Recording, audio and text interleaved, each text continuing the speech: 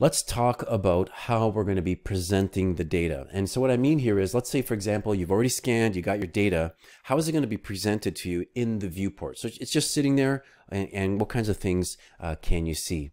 Well, the first thing is, with 3D data, you often have the option to change what you're seeing. So typically we want to see the RGB data or the color data, which is great, but sometimes not. Sometimes it's more important to see, for example, the intensity data, or you can do things like height ramps to see, you'll color something red that's really high and something blue that's really low. And that can be helpful as well. So understanding the way that you are going to present this is going to be helpful.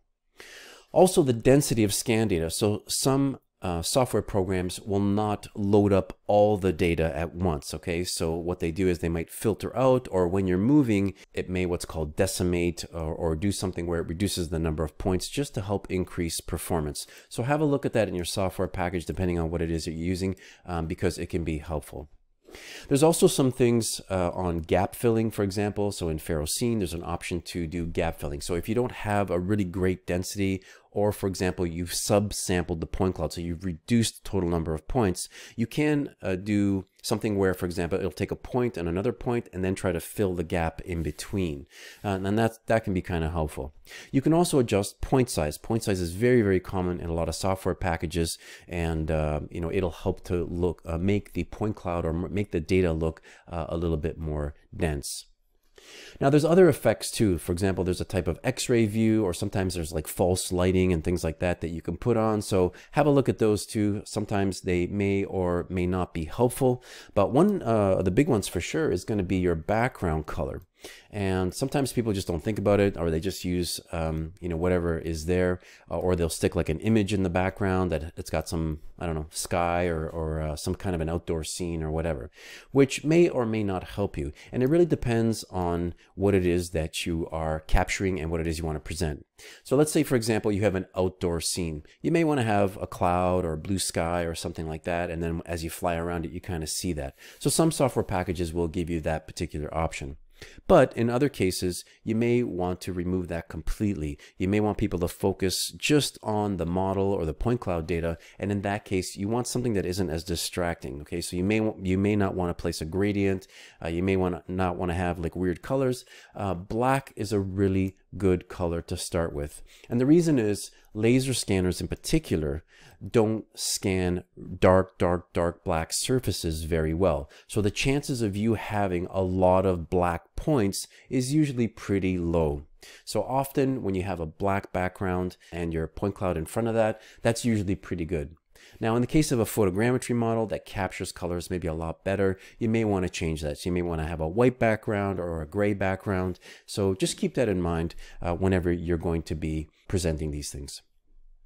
Another one that is very common in a lot of different software has to do with orthographic versus perspective. Oh, there is one more thing actually, and that has to do with the field of view. So I'm actually going to be showing these two things, the orthographic versus perspective, and then the effect of field of view.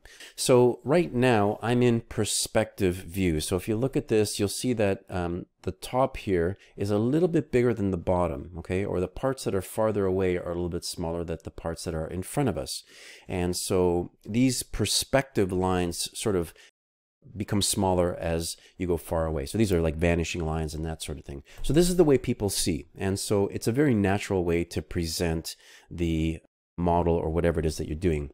Now, there is a way to change that, and one is through the field of view. But before I do that, I'm just going to use the default setting here. So there's orthographic and perspective. Okay, now there's two types of perspective, but they're kind of the same, but I'm going to choose orthographic now. Okay, so we're just on object-centered perspective. If I go to orthographic, you'll see that this cube starts to look a little funny.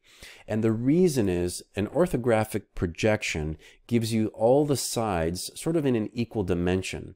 And so it looks a little strange when you're looking at it. It's not very clear to the eye what is going on here. Now, orthographic projections are used in, for example, engineering or sometimes in engineering drawings, so they can be useful, but they're not that useful for presenting an animation. If you really want to impress people, usually this is not the way to go. So make sure that you're an object-centered perspective, and that's what I've got here. Now, there is a way to sort of go between, for example, a very, very high perspective, wide field of view to something which is more orthographic. And you have to be careful of that. And there are ways or advantages and disadvantages. So for example, if I go to the camera settings here, if you look down in this area right now, I'm at about 50 degrees. Okay, so this is kind of a normal field of view. But if I change this to something that's really wide, so let's say I go to something like 180 degrees, and I'm just going to click OK. Or actually, that's even too much. So what I'm going to do is I'm going to turn that back down to about 120. Okay, so we're actually inside the box now. So I need to get back and zoom out on this. There we go. So you'll see what the problem is here. This looks highly, highly distorted. So this is 120 degrees. It's very, very wide. It doesn't look that great. So as I rotate this around, it just kind of looks weird to the eye. It's too stretched, right? The perspective is just too much here. So you need to keep this in mind, and I have seen videos where people do this before, and it just doesn't look all that appealing. Now, there is a case where you may want a wider field of view, and that is when you're inside of a small space. So if you have a photogrammetry model that's inside of a small room, or a laser scanner or point cloud, and you're in a small room, you may want to see more. So if you have 50 degrees, you may not see as much of the point cloud as you want. And as you try to back the camera out to see more, you end up just breaking through or passing through another wall.